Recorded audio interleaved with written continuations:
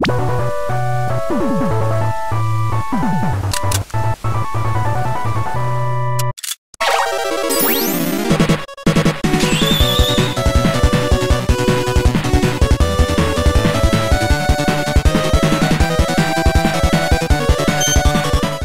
年明けましておめでとうございます。ユーマ研究家の中澤武です。2021年一発目の動画ということで、初動画ということで、最初に、新年最初にね、語るにふさわしい、ユーモアを今回は語ろうと思います。猪苗代湖のイナッシー。はい。イナッシーっていうのはですね、名前からね、大体皆さんは、ほぼほぼ 99% の人は指してると思うんですけど、いわゆるネッシータイプの水生獣ユーマと言われているもので、日本で4番目に大きな湖である、猪苗代湖で目撃されているユーマなんですね。で、このユーマ、割と急に話題になったというかですね、90年代にね、突然ね、いるって話題になったんですよ。で、この90年代っていうのが、日本のユーマがね、もちろん時期によっていろんなユーマが盛り上がってるんですけれど、70年代にいろんなユーマがわーって盛り上がった時期があったらしいんですね。僕が生まれる前の話なんですけれど、この時期に、池田湖のイッシーとか、屈斜路湖のクッシーとか、それから獣人タイプのユーマですね。広島の獣人ヒバゴンとかが話題になって、テレビとか、雑誌とかで、この頃はユーマっていう言葉は基本的には使われてなかったですけれど、日本には怪獣がいたみたいな感じで、メディアがわーって盛り上がっていたんですけれど、その後ブームがある程度落ち着いたんですけれど、これはね、僕も小学生の時なんでちゃんと体験してますけれど、90年代になってね、またね、イッシーとかクッシーが盛り上がりだしたんですよ。で、普通にワイドショーとかでね、イッシーが取られたとか結構やるようになっていて、僕は子供の時にね、それを見てワクワクしていたんですけれど、だから何度目かのユーマ、日本ユーマリバイバルブームみたいなのが90年代にあって、そのブームの中に、突然、猪苗代湖にもいるらしいぞってなったっていうね、話があるんですね。怪しいですね。怪しいですねって感じなんですけれど、ブームになったら、急にそれまで、怪物が出るって話がないところで現れたっていうのがこのイナッシーなんですけれど、一応伝えられてるデータとしては、大きさは、12メートルから13メートルぐらいの大きさで、いわゆるプレシオサウルス型の生物だと言われています。ただですね、この猪苗代湖という湖はですね、実はできたのがね、1200年ほど前なんですね。だから1200年前にできた湖に、6500万年前ぐらいに、滅んだと言われている首長竜の生き残りがいた可能性は、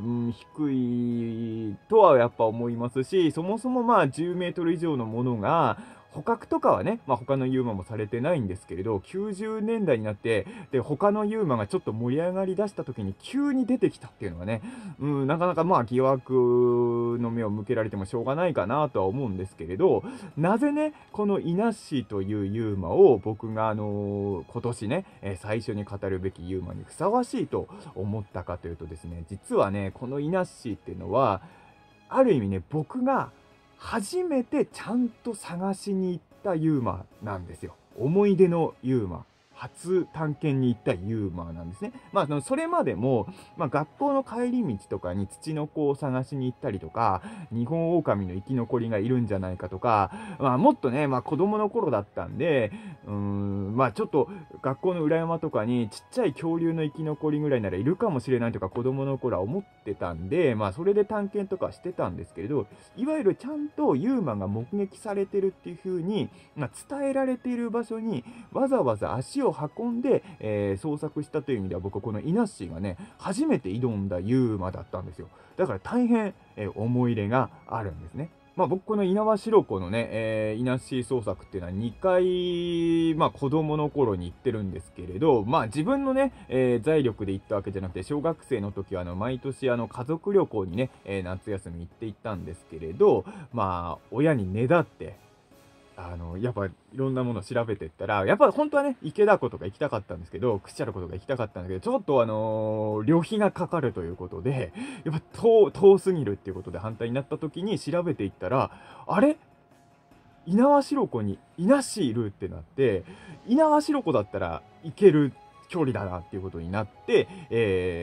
連れてってもらって、まあいろいろね、猪苗代湖でね、もう観光地としてね、十分賑わってるところなんでいろいろあったんですけれども、僕はもうずーっと猪苗代湖を見て、イナッシーが頭を出すのを待っていたっていうね、思い出があります。で、現地着くとね、すごい燃えるんですけどね、でっかいね、イナッシーの巨大なね、看板まで作られていて、もうめちゃくちゃ喜んで、記念写真も撮りました。看板だとね、イナッシーなんかピンク色に書かれててね、非常に愛らしい感じでありますね。で、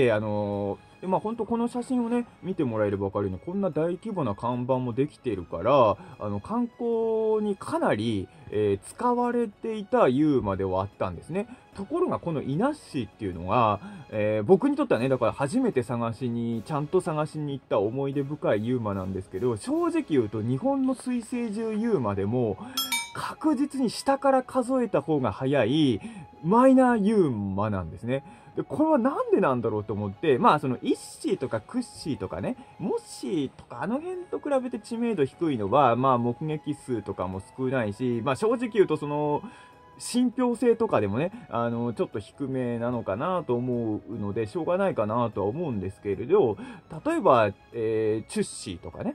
中禅寺湖のチュッシーとか全く観光に使われてなかったりとか、オジャッシーとかもそうなんですけど、その辺の、いわゆるそんなに観光とかにも PR されていない日本の水星獣ユーマと比べても、イナッシーっていうのは比較的知名度が低いんですよ。ユーマファンと話してても、そんなのいるのってなることが多くて、なんでなんだろうと、結構観光で押してたのにと思って、なんでなんだろうと思ったんだけど、その謎がね、僕はね、この本にあると思います。これはですね、山口敏太郎先生のね、日本の未知生物案内っていう本でね、本当にね、この一冊丸々、結構ページ数全何ページあるだろう、295ページもあるんですけれど、もうすべて日本の中で目撃された、ユーマだけで、まとめたという本で、おそらく今で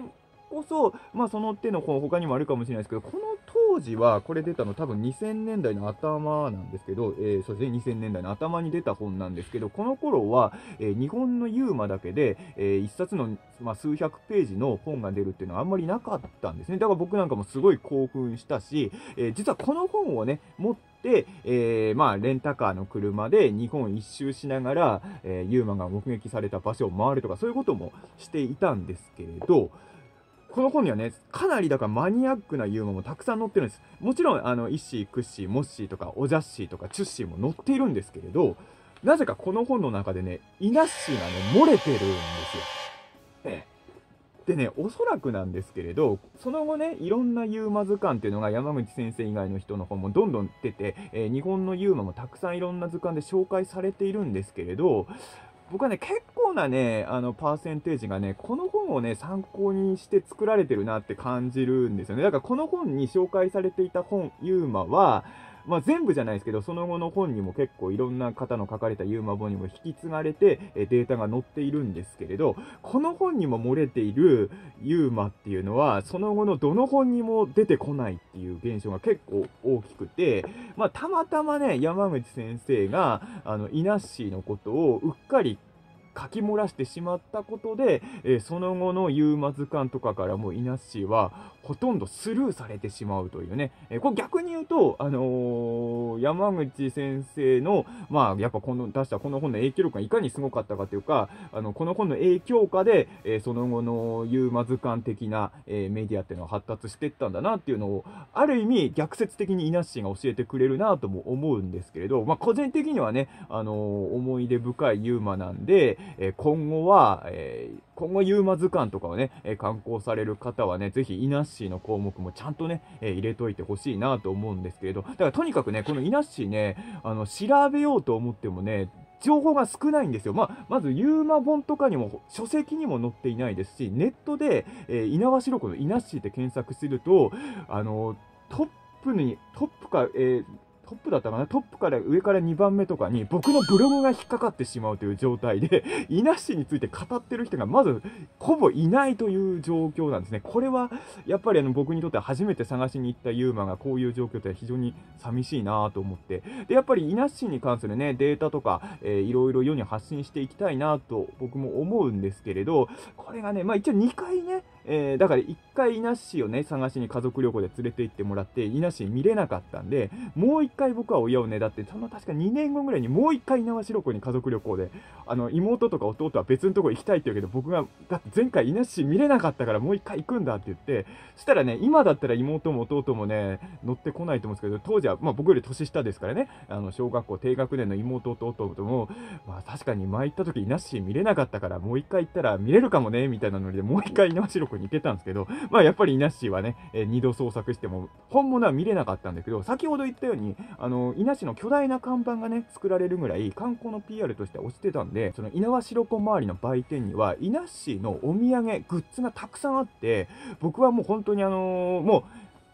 うめちゃくちゃ買い漁った。今とやってること変わんないですね。ネスコ行ったらネッシーのグッズを大量に買い漁ったんですけど、あの時も、小学生だったんで持ってるお金には限りがありましたけど、もう持ってるお小遣いのほとんどをつぎ込んで、イナッシーグッズをめちゃくちゃ買ったんですよ。で、それはね、ネットでイナッシーで検索しても、イナッシーのグッズの写真も本当に一個も出てこなかったんで、これはもう自分が、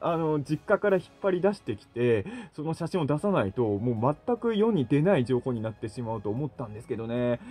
捨ててるはずはないんですけどね、小学生の時買ったお土産はね、なかなか探しても出てこなくて、唯一、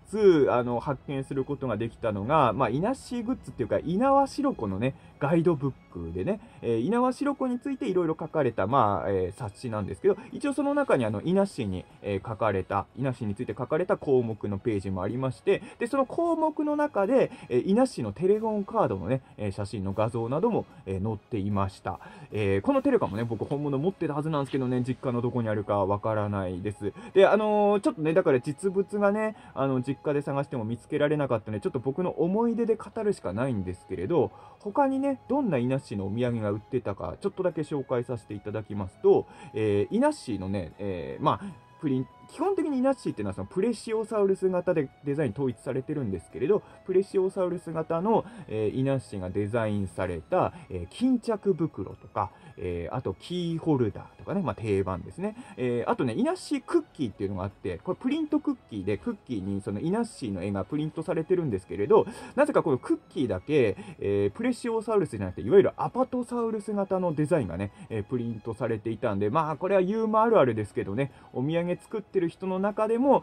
デザインについての統一が取れていないっていうね、これはこの手のものあるあるなんですけど、で一番ね思い出深いのがね、イナッシーの卵っていうのがあって、これはね前こちらのチャンネルの非番言会でも紹介させていただきましたけど、非番言の卵っていうねおまんじゅうもありましたけど、イナッシーの卵もね、イナッシーの卵って書かれた箱の中にお菓子が入ってるんですけど、これはねアップルパイでしたね。非常に美味しかったです。でこの空箱とかもね全部取っといたんですけれど、残念ながら、ちょっと僕の実家で捜索しても見つけられなかったです。誰かねこの動画見てる人でイナッシー探しに行ったことがあって、イナッシーのお土産のなんか持ってる方とかいたらぜひ写真とかね、見せていただけるとありがたいなと。今ネット上にもイナッシーの情報がないんで、皆さんも発信していただけると、大変ありがたいなと思います。最初の方にも話したようにね、90年代周りのユーモアがブームになった時に突然話題になったということで、イナッシーに関して言うと、かなりね、怪しい目を向けてる方も多いんですよね。でものによっては実はイナッシーには目撃者が一人もいないとか、写真も一枚もないみたいな情報が実はちらっと出てるんですけれど、あくまでも僕の記憶の語りになってしまうんですけれど、僕がイナッシー探しに行った時に、そのイナッシーのお土産を大量にね買った売店には、これがイナッシーの写真ですって言って、その猪苗代湖に来た人が撮ったねイナッシーの写真がね飾ってあったんですよ。で僕その写真をねテレカのデザインにすればいいのに、なぜかテレカに使ったのは適当なって言っちゃいけないかな、猪苗代湖に、イナッシーのイラストを、はめ込んだテレカで、本当に撮られたイナッシーの写真の方をテレカにした方がいいんじゃないかなって当時すごい思ったっていう思い出があるので、一応目撃者とか写真もあるにはあったはずです。ちなみにですね、猪苗代湖、あったこのイナッシーの巨大看板なんですけれど、現在はもうなくなっているみたいで、売店に行ってももうイナッシーのグッズは、売っていないみたいです。ユーマでね、町おこししてる場所って、正直、全部がそうとは言わないんですけれど、他に町おこしに使えるものがないから、ユーマを使うっていう場所が多いので、そういう意味で言うと、猪苗代湖っていうのは、イナッシーに頼らなくても、お客が呼べる場所っていうのが、結果的には、90年代せっかく盛り上げようとした、ユーマだったんですけれど、現代では、全く語られることがなくなってしまったんだ。観光地としては、非常に有能だったゆえに、ユーマは、住みにくい湖なのかなっていう感じもしますね。それからですね、僕らがね、記念写真撮ったピンクのね、イナッシーの看板なんですけど、これに関して言っても一つね、衝撃の、事実がありまして、実はこれ、実はね、イナッシーの目撃されている、猪苗代湖では白鳥がね、たくさん来るところなんですけど、だからもしかするね、白鳥ってね、実はそのシルエットだけ見るとちょっと首長竜っぽく、もちろん大きくはないんですけれど、首長竜っぽく見えてしまうので、イナッシーの目撃談って白鳥の誤認もあり得るかなと思うんですけれど、実はこのピンク色のイナッシーの看板っていうのも、もともとは白鳥の形の看板を無理やりイナッシーの形に改造した改造看板だったみたいですね。その辺もなんか切ないですね。バラゴンをネロンガにしたみたいなね、そういうちょっと改造看板だったみたいです。でもいろいろね、哀愁も漂う存在なんですけど、非常に思い出深いイナッシーなんで、ぜひね、現在はドマイナーユーマですけど、このチャンネルを見た方は、イナッシーのことをいろんなところで語ってやってください。今回も動画ご視聴ありがとうございました。